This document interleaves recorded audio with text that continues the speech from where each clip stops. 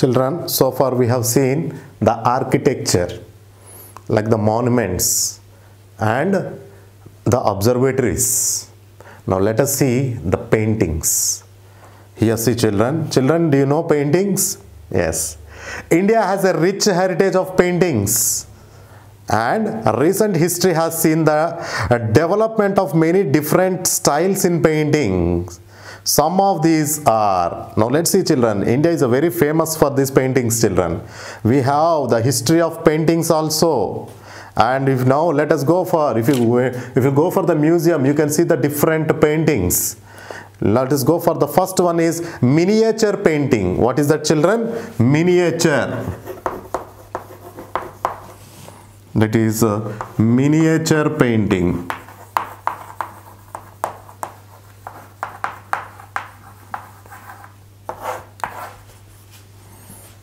Mini means small size. Mini means small.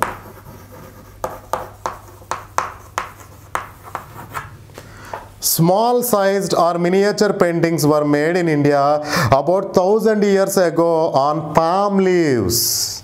So this is 1000 years ago children.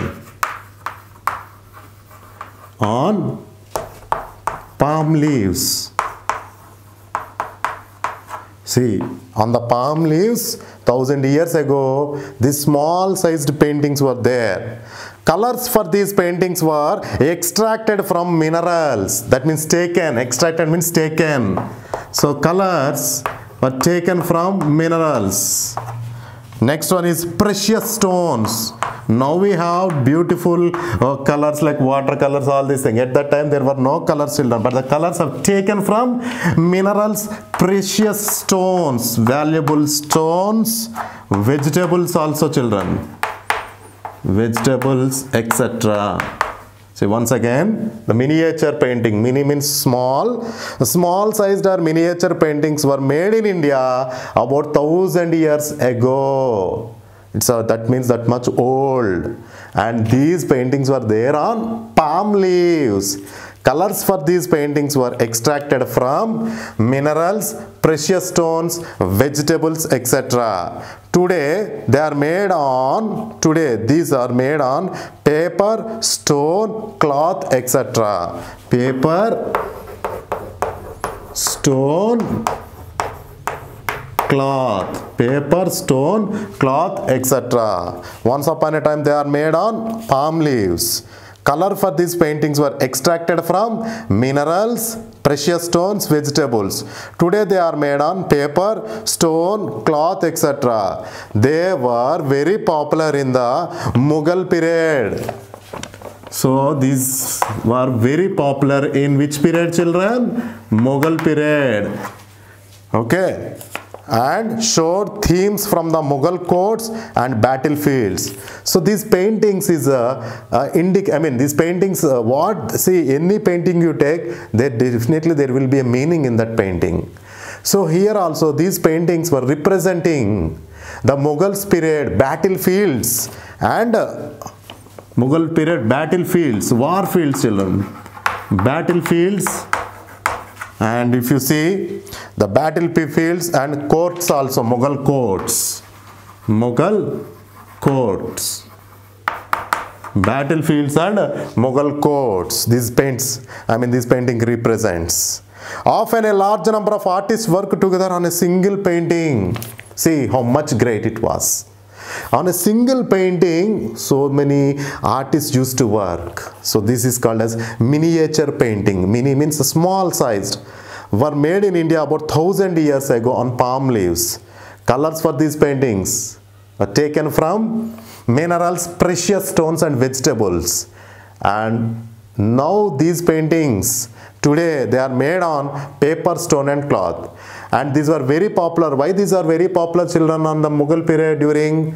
They show the themes from the Mughal courts and battlefields. A large number of artists have involved in a single painting.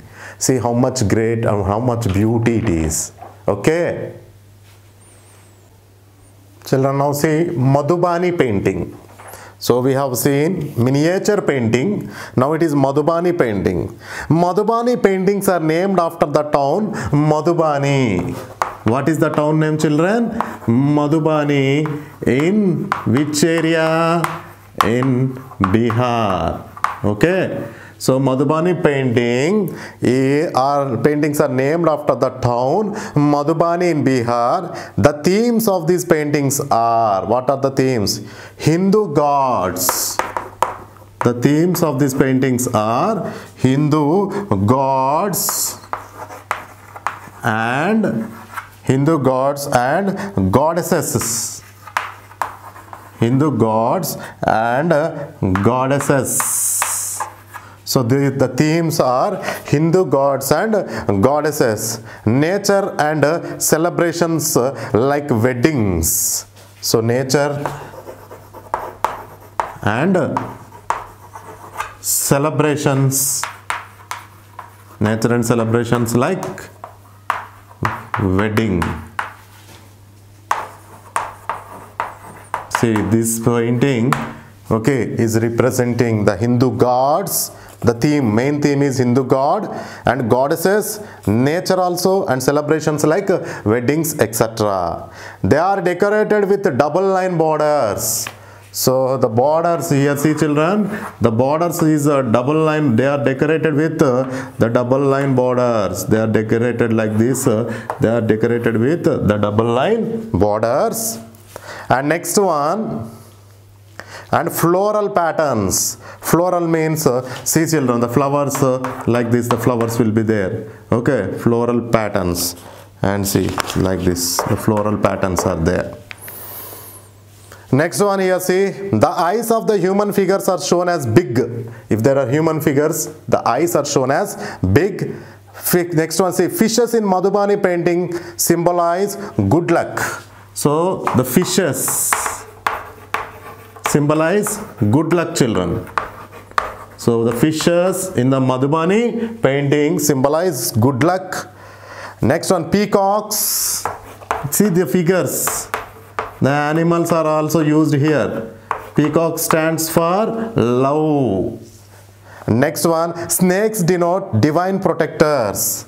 So snakes are the divine protectors. So these are divine means great protectors, children. So here, see, once again I repeat, Madhubani paintings are named after the town Madhubani in Bihar. The themes of these paintings, what are the themes, children? Hindu gods and goddesses, even the nature and celebrations like wedding, etc. And they are decorated with the double line and the floral pattern. And here inside the painting, the fishes, okay, symbolizes good luck, peacock symbolizes love, and snakes are the divine protectors, and human also there, the eyes of human figures are big, children. Okay, these paintings were earlier made to decorate the mud walls of houses. Usually, see children, in the ancient days, the houses were made with mud, and the mud walls are decorated with these paintings by the women. Now they are made on different materials like cloth. Now they are made on cloth. Next one is cloth. Here see, cloth, handmade paper.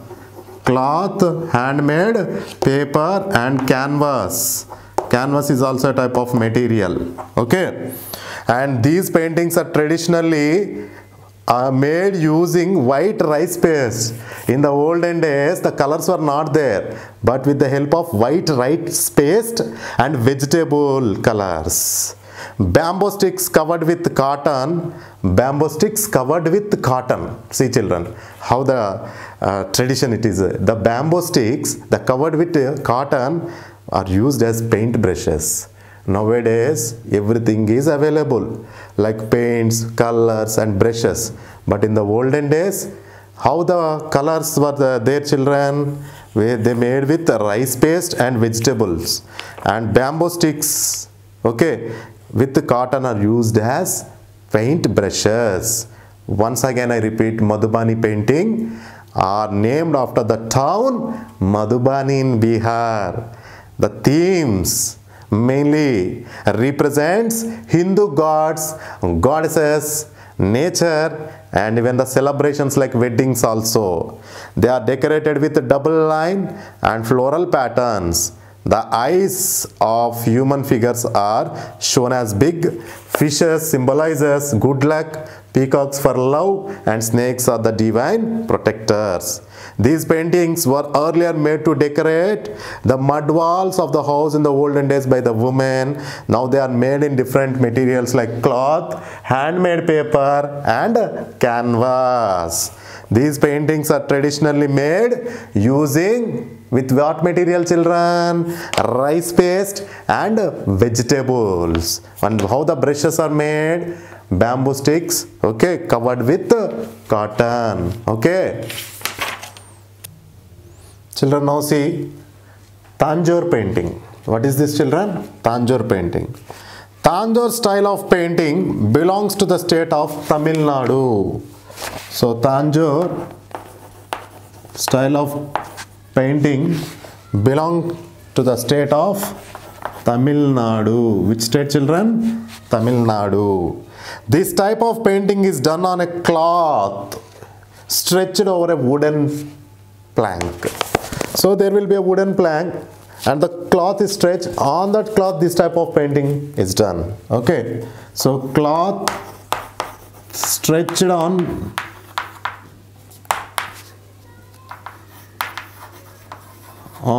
a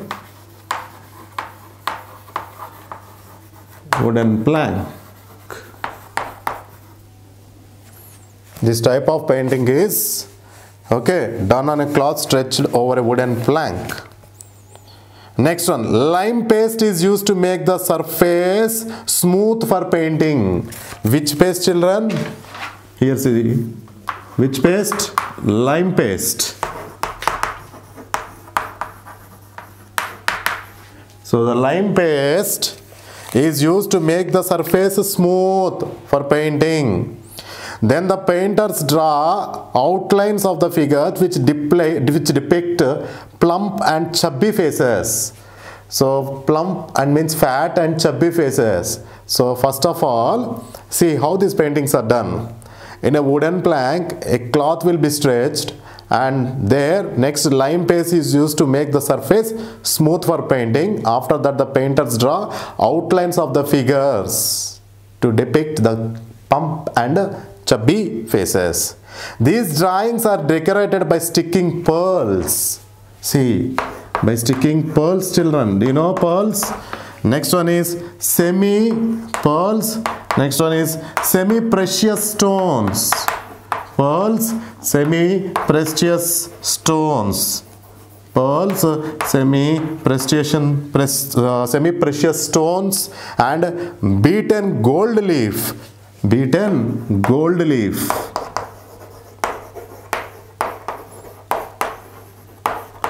Beaten gold leaf with the help of sawdust. Do you know sawdust, children? Yes, when we cut the wood with the help of a saw blade, the sawdust will come, and glue is to stick the pearls. So once again here see, Tanjore style of painting belongs to the state of Tamil Nadu. This type of painting is done on the cloth stretched over a wooden plank. And after that, a lime paste is used to make the surface smooth. And then the painters will draw the outlines of the figures to depict plump means fat and chubby faces. And these drawings are decorated by pearls, semi-precious valuable stones, and beaten gold leaf with the help of sawdust and glue. Rest of the areas are painted using bright colors. So the rest of the area is painted using bright colors. Mainly divine characters are depicted in these paintings. The great one, the divine one, like the gods are depicted over in these paintings. So this type of painting is called as Tanjore painting. Okay. Now time to recall the lesson, children. First one, Material heritage includes all historical things that exist in physical form. Okay, so that means this is our material heritage. Non-material heritage is also present. Okay, so it is in physical form like monuments, architecture, paintings. Okay, physical form. Material heritage includes all historical things that exist in physical form. Taj Mahal means crown palace. What is the meaning of Taj Mahal? Crown palace.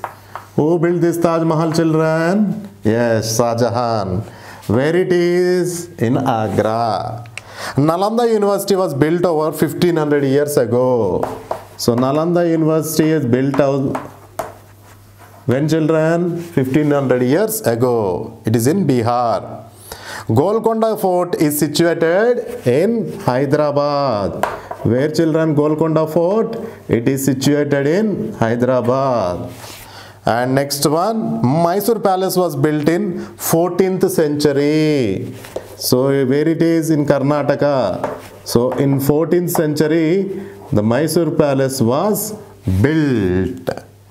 Sanchi Stupa is one of the best Buddhist monument in the world. So the best Buddhist monument is Sanchi Stupa. Sanchi Stupa is one of the, it is one of the best Buddhist monument. Many Indian monuments are known for their sculptures. Many Indian monuments are known for their sculptures. So in this lesson we have learned so many monuments, architectures, observatories and paintings like Taj Mahal, Nalanda University, Konark Temple, Golconda Fort, Mysore Palace, Humayun's Tomb, Sai Cathedral Church, Jantar Mantar, Sanchi Stupa, Khajuraho temples, paintings like miniature painting, Madhubani paintings and Tanjore painting. So this is the end of the lesson number 10, our material heritage. Thank you.